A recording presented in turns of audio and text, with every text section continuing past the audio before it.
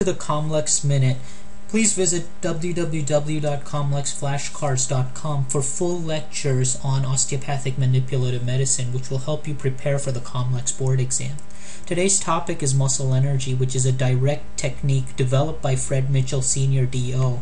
And again, like in all OMM techniques, its purpose is to reduce stiffness and restore proper biomechanical and physiological function of the joints. In terms of how it works, well, a pull on a tendon actually sends a signal from the Golgi tendon organ to the spinal cord. At the spinal cord, we have inhibitory interneurons that synapse with alpha motor neurons, causing a reflex relaxation of the muscle. When the tension on the tendon becomes extreme, the inhibitory effect from the organ can become so great that it causes a sudden relaxation of the entire muscle. And Golgi tendon organs respond to the rate and changes in muscle tension.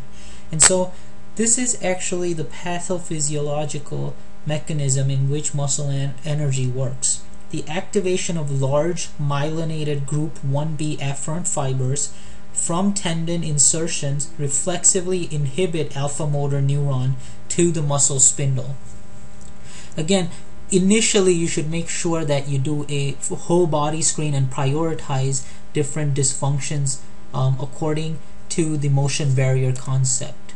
Now, different patient positions are utilized to engage the restriction before asking the patient to perform an isometric contraction to pull the restricted segment into a new motion barrier. Here's one example in the cervical spine. On our section A here, the patient is rotated to the left to the barrier and then actively tries to rotate the head towards the neutral side, which is the right. The practitioner's right hand resists the patient's attempt to rotate the head to the right, and the more cephalad the dysfunction, the more the cervical spine is going to be flexed. And in B here, the patient is side bent left to the barrier and then actively tries to push the head towards the neutral right. Since this is a muscle energy technique that's direct, and all muscle energy techniques are direct, you go into the dysfunction. Now, the practitioner's right hand resists the patient's attempt to side bend and head to the right, which is the midline. Here's another section here. In A, the patient's supine and is having resisted abduction of both the hips, and in B, the patient's supine and you're resisting the adduction of both the hips. And so you can apply this to various joints, including the knee, the hip, the arm, the shoulder, etc. The isometric contraction is performed in a precisely controlled direction against a precisely controlled counterforce by the therapist. Now, the result is improved spinal mobility without the need for any passive manipulation.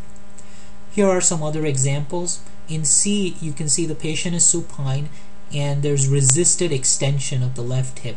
And in D, there's resisted flexion of the sacral and pelvic section. And this is a very interesting technique. Now, in E, the patient is prone and there's resisted hip external rotation, and it's used to treat the piriformis muscle. So the muscle energy technique is effective for mobilizing restricted joints and relaxing hypertonic and spastic muscles, as well as facilitating neuromuscular reorganization. Here's our references, and again, please visit us at www.comlexflashcards.com in order to find complete and up-to-date lectures with questions. We'll be launching these lectures pretty soon. Take care.